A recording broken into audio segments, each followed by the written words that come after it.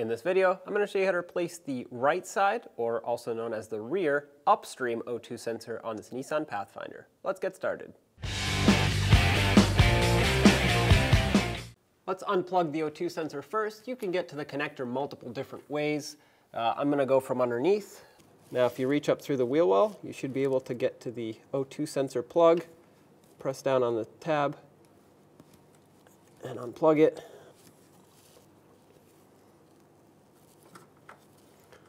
Pop that clip out. There we go. Now you want to take your oxygen sensor socket. If you have the crow's foot kind, that looks like this, that would be best. It also needs to be fairly deep. As you can see, the O2 sensor protrudes pretty far down into that shield. I'm going to actually place it one notch up like this so that as I swing down, I can have enough space to pull on the ratchet. Now, if you pull on this, you should be able to break it free.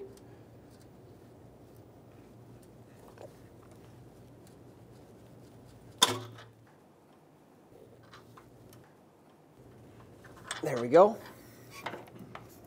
I'm going to pop this socket off of here, unthread the O2 sensor, and there it is. Now carefully put your new O2 sensor down in here. Make sure it threads on nice and smooth. You don't want it to cross thread and not actually seat down there. Make sure these wires aren't getting too twisted as you thread it in.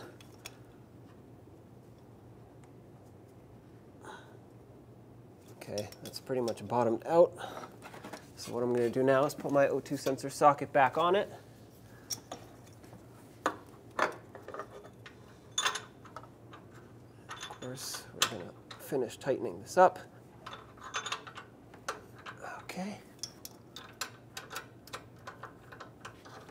Now, with these O2 sensors, they actually have a little crush washer that has to squeeze, and that's what seals it up.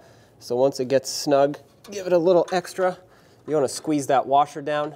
That's what's going to make the seal. If you don't make a proper seal, not only can you have an exhaust leak, and that's a safety concern, but the O2 sensor won't read properly.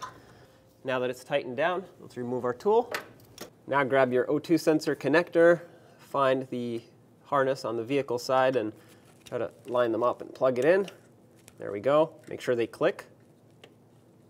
That was a very quiet click, but I felt it. You want to make sure they're actually clicked together so it doesn't come undone as you're driving. And it's important to re-secure this connector here. There we go. That's clipped in. The wire is nowhere near the exhaust. It can't get melted. So there you have it. At this point, you can turn on the vehicle, make sure it runs smooth, and take it for a road test. When only the best will do, demand TRQ. The only company that lets you view before you do.